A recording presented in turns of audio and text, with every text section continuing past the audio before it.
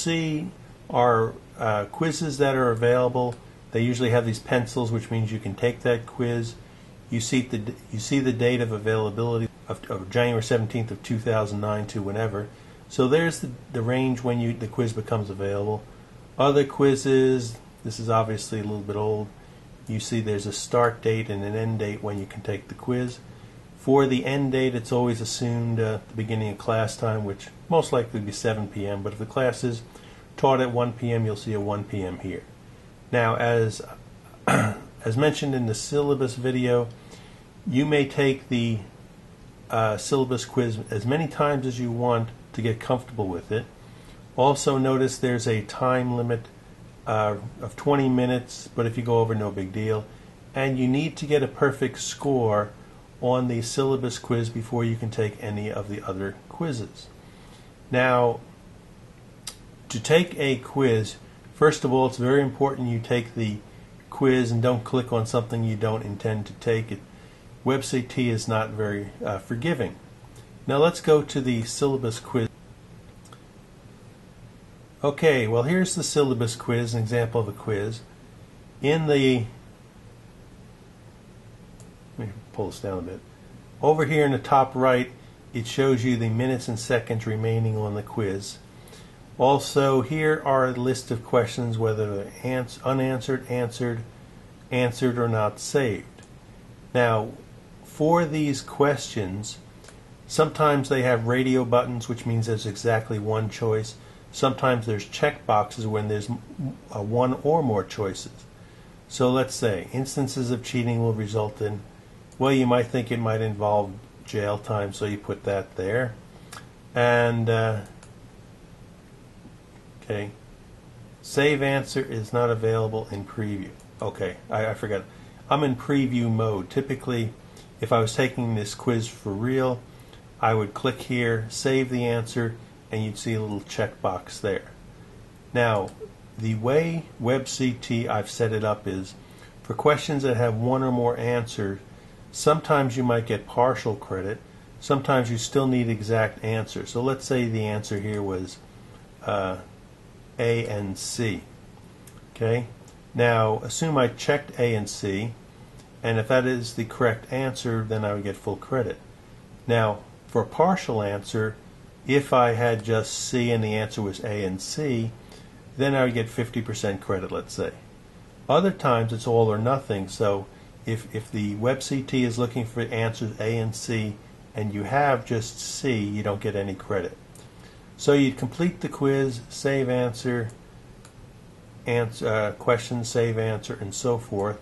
You'd see all these check boxes that would appear over there, and once you see all check boxes, you can do finish.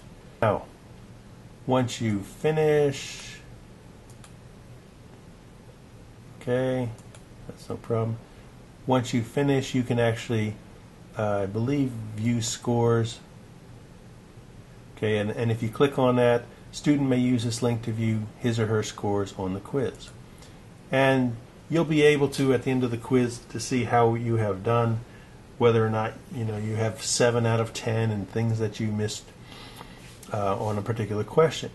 Now, in the event that you're curious about some of the answers I had, and you thought that, well, I thought it was A and C, and you had A and D, Dr. Betticher.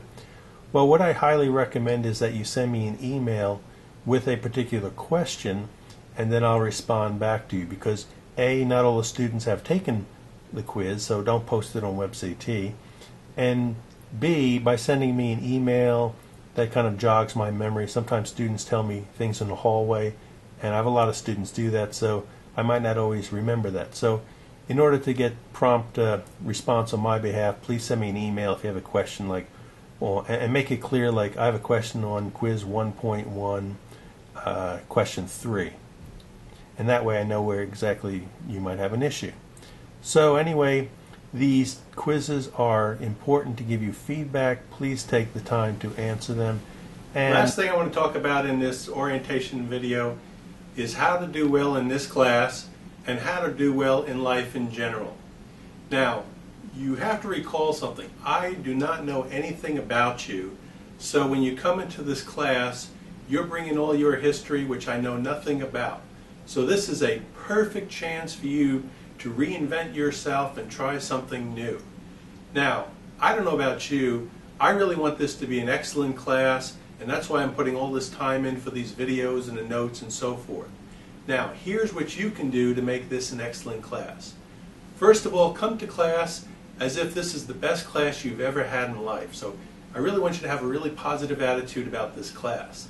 Second thing, come to class being very inquisitive. Try and learn as much as you can. So just don't go for getting an A.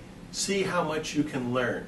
And what I find is when you take that approach, you will end up doing quite well, not only in this class, but also in life.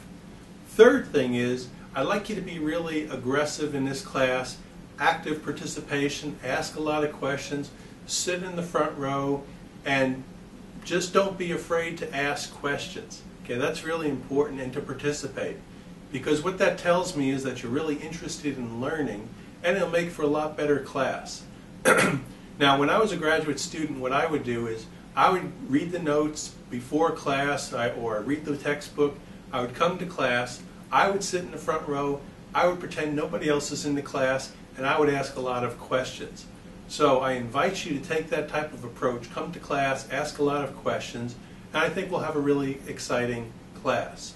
So this is a chance for you to come to class, to kind of reinvent yourself, not be a slave to your conditioning, to try out different things, and to learn as a student. Because my experience is people that succeed, don't follow the crowd, they take initiative, they're not afraid to take chances. So if you do those types of things, I think you'll do quite well in this class. Also, let's see if we can have some fun in this class. Just don't put pressure on yourself.